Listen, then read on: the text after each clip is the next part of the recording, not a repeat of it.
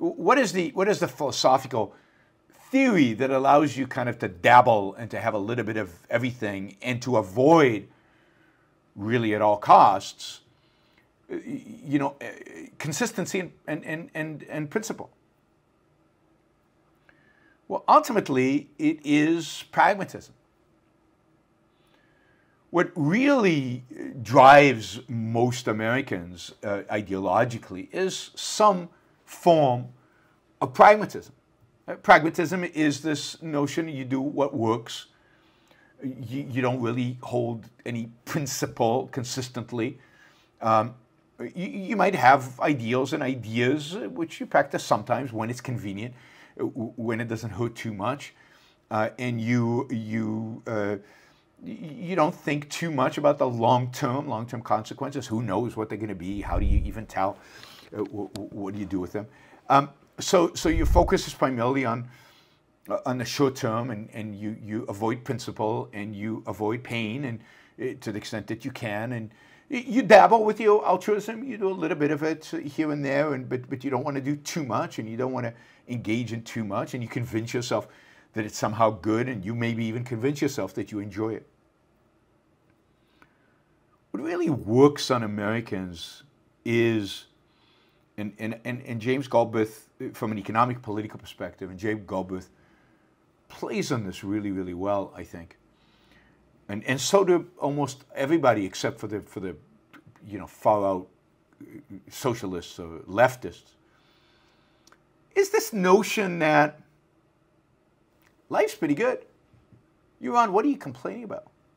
Why do we need to engage in this radical experiment of capitalism, of freedom, of getting rid of the welfare state and Social Security and Medicare and getting rid of regulation? I mean, that sounds really risky, and who knows what will happen? We can't actually tell. We can't actually figure out what will happen. I mean, a lot of it, as James Galbraith said during the debate, a lot of it sounds very appealing. It sounds very appealing. It's freedom and liberty and technology and progress. Well, we're all for that, and economic growth, we're all for that. But don't we kind of get that anyway? I mean, don't we get that in a mixed economy? And yeah, we can make the mixed economy a lot better, and we could get rid of bad regulations and keep the good ones, and we could make redistribution more effective and more efficient and so on. But do we really want to test whether people can survive in laissez-faire capitalism without any redistribution?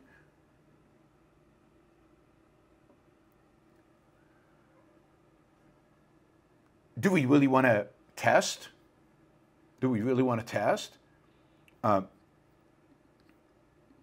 whether businesses are not going to kill us if we deregulate? We can't tell, of course, what exactly will happen, because remember, there are no principles. And yeah, sure, government uses force to redistribute wealth. Yeah, sure, government uses force to regulate, but okay, so there's a little bit of force. Why is that such a bad thing? If the outcome is pretty good, no, it's not ideal. And life is, what's wrong? Entrepreneurs, you get an iPhone, progress is happening, life is getting better. Most of you in the audience, pretty good. Life is pretty good, pretty happy. And with this crowd on Thursday, this was a pretty well-off crowd, if you will. So what they present is an anti-idealistic, pragmatic, a little cynical view of the world. And it resonates. It resonates because most people are comfortable. And most people have given up on idealism. And most people don't believe in principles to begin with. And particularly if you're speaking to an older audience, principles sound kind of cool, but they sound dangerous. They respond very positively to my passionate, principled argument, but would they actually embrace it? No. Too risky, too dangerous, too uncertain. And again, life is pretty good. I mean, I keep telling you guys, and I know most of you don't believe me, that life is pretty good, even in this world. Right? Life expectancy is increasing. We're getting cures for various cancers. We keep getting these amazing technologies, money. People keep making money, and some people make a lot of money and live really, really well. And yeah, there are problems. There's a lot of poverty, but even the poverty with redistribution of wealth, not that much poverty in America. So we've kind of cured that. And yeah, people are kind of unhappy, but who can be happy? Happiness is very difficult to attain. And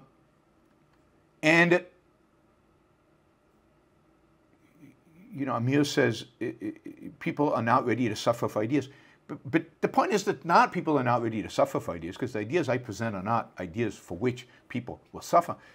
People are not willing to take risk for their ideas. And because you could argue life is pretty comfortable today, to move towards laissez-faire capitalism is risky from their perspective. It's a change.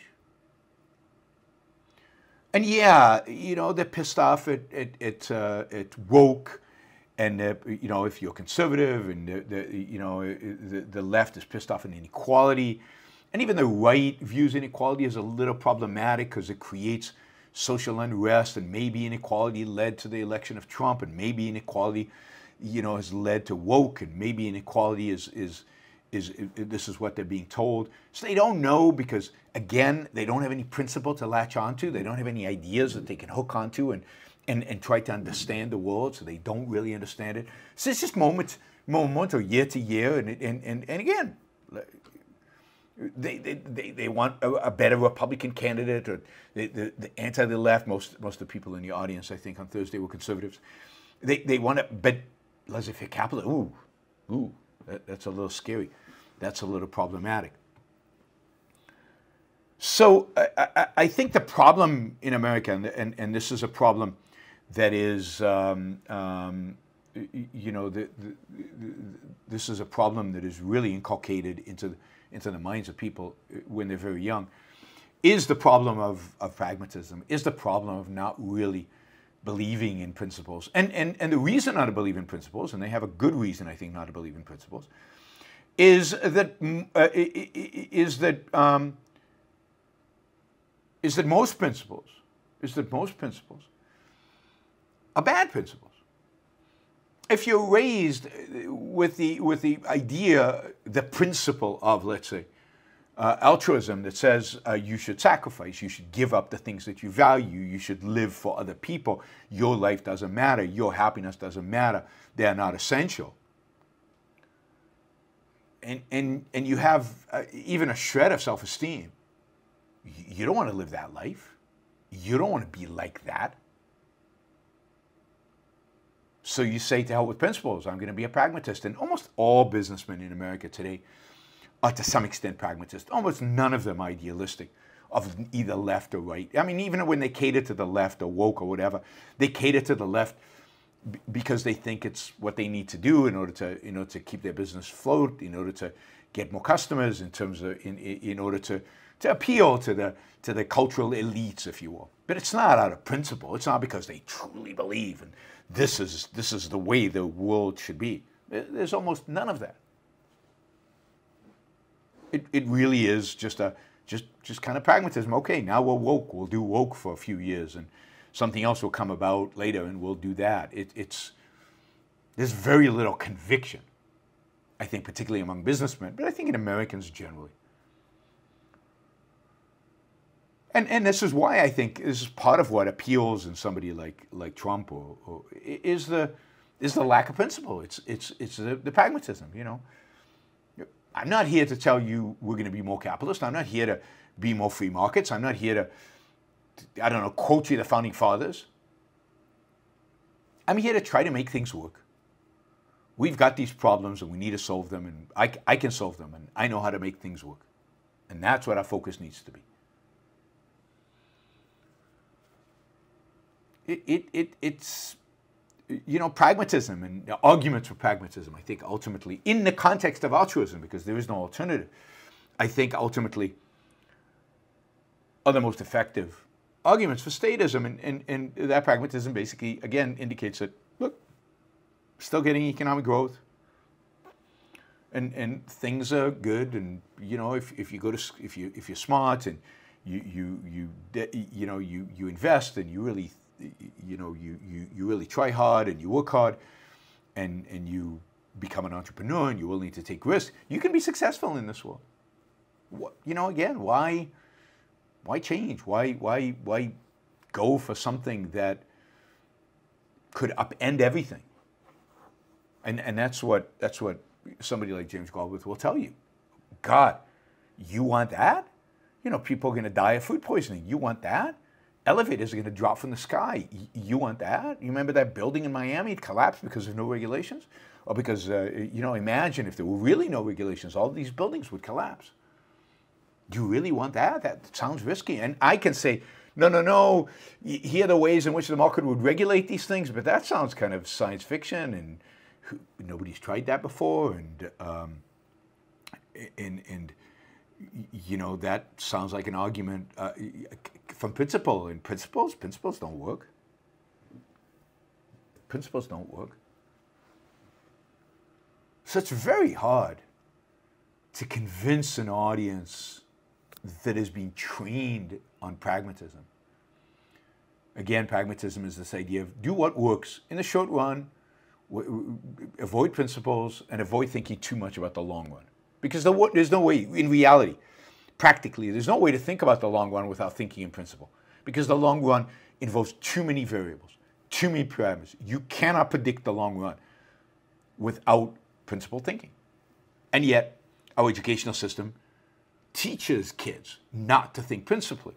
Our culture teaches kids not to think principally. And when they encounter principles,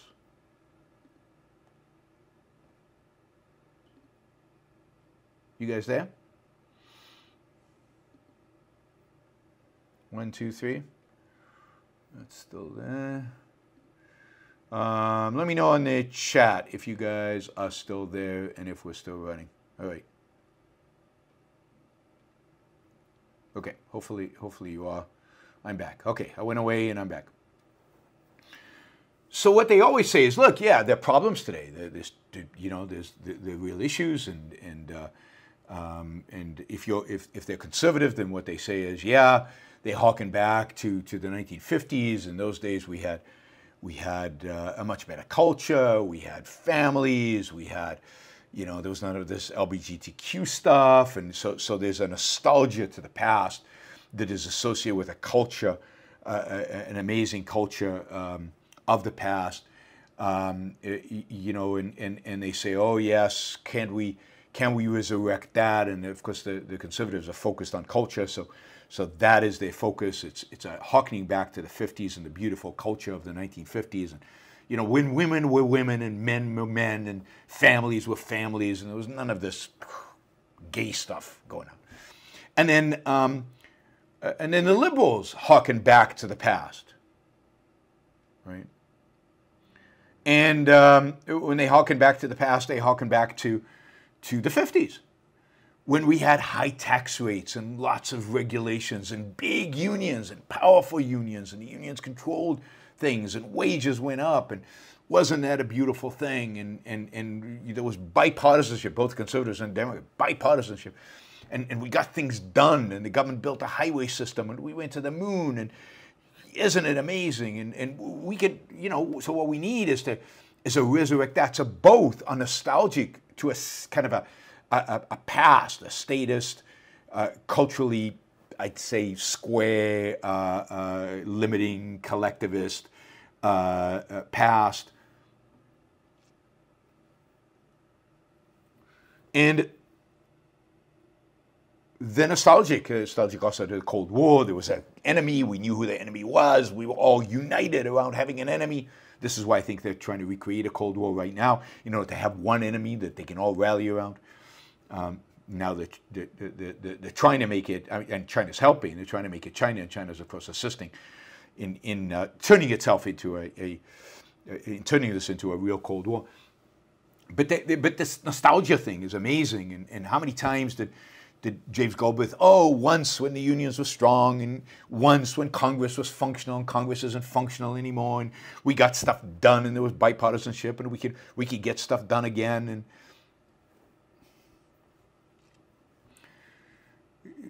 no principles. No, we just need to tinker with the system. We'll make it better if we elect this or elect that guy. If we just reshuffle the politics a little bit and we get the Supreme Court to do this or that, then we can get, and everything's great. And this is the consequence of pragmatism. They can't think in principle. They can't think, and he's not a socialist. He's not a communist. He doesn't want that. He wants the mixed economy. And I think the strongest argument for, in a pragmatic world, in a world where people are basically pragmatists, the best argument for statism is mixed economy and the fact that it seems to work.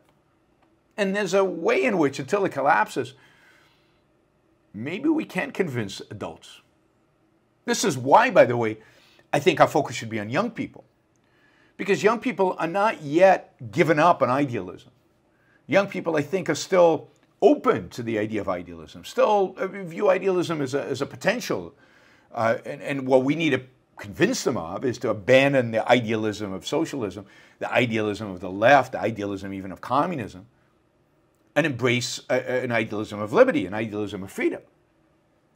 But once people reach a certain age and they've given up, once they give up on idealism, once they give up on principles, once they give up on some vision for the future, once they give up on being willing to take a risk about the future, about change, it's over. It's finished. It's hard to convince them. And this is one sense in which there's a sense in which it's harder to convince conservatives than I think, certainly left of center people. And that is because conservatives at that point have bought into conserving. The best we can do is not embrace too radical of a change. The best we can do is to conserve, is to look for the past, is to bring back the 50s. And I think, a lot of the left are conservative in the sense that James Galbraith wants to conserve, wants to go back to the 50s as well, a different variation of the 50s. What we need to capture are the young people who are interested in change, who are interested in making the world a better place, who believe that making the world a better place, changing, and taking risks for that change is a worthwhile goal, but who are open to challenging altruism. See, it's all driven by altruism, right? Why do we become pragmatists? Why do people become pragmatists? They become pragmatists because altruism is not viable. They become pragmatists because altruism is anti-life. They become pragmatism because altruism is anti-happiness and anti-American. But so they abandon it and they abandon principles with it, but they don't abandon altruism completely. They abandon it as a system of principle. They still hold it as a moral ideal. They just don't think a moral ideal can be achieved. And therefore it tugs at their heartstrings. Thank you for listening or watching the Yaron Brook Show. If you'd like to support the show, we make it as easy as possible for you to trade with me. You get value from listening. You get value from watching. Show your appreciation. You can do that by going to yaronbrookshow.com/support, by going to Patreon, Subscribestar, Locals, and just making a appropriate contribution on any one of those channels. Also, if you'd like to see the Yaron Brook Show grow, please consider sharing our content and, of course, subscribe. Press that little bell button right down there on YouTube so that you get an announcement when we go live. And for those of you who are already subscribers and those of you who are already supporters of the show, thank you. I very much appreciate it.